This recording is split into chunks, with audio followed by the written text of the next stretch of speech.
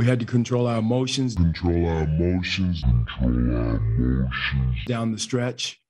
You can't let calls or non-calls or missed shots evaporate your energy.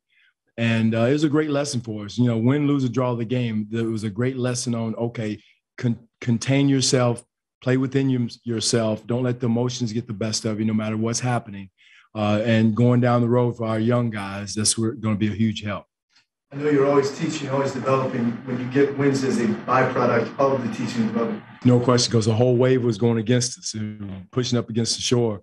And again, at that time, you really got to, you know, keep playing hard, but yet and still control your emotions.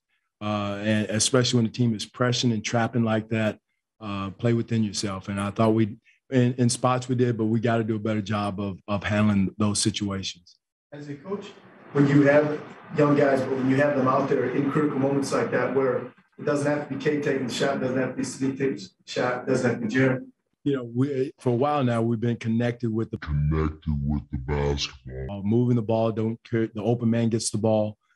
Before, I think we were just like looking for Cade and Jeremy. Let me get the ball to them. No, the ball has energy in it. Keep it moving around, and we've been doing that. We had 25 assists, I think, tonight, and only 9 turnovers. And that's a sign of growth.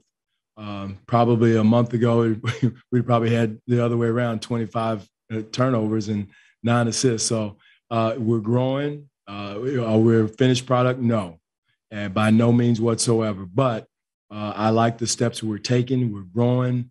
You know, really proud of Isaiah, continue to battle in there, going against 2 guys, and they're still getting his hands on balls, creating highways with his screens.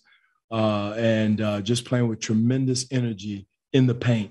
He's commanding the paint, and it opens up for a lot of other people. Playing the right way, you know, again, we talked about it. We were playing so well, we didn't want to give them a chance to rest because they were trying to get their breath. We had the pace in our favor, James, and again, we had them on their heels and didn't want to give them a chance. They finally, I think, finally called one later. They called the first one. And that's one of our goals is make the other team call the first time out. And they did that. So, but I was cognizant of how many fouls we had. I knew, you know, we had some to use. And luckily we kept, you know, a couple of them down the stretch. All right. Thank you.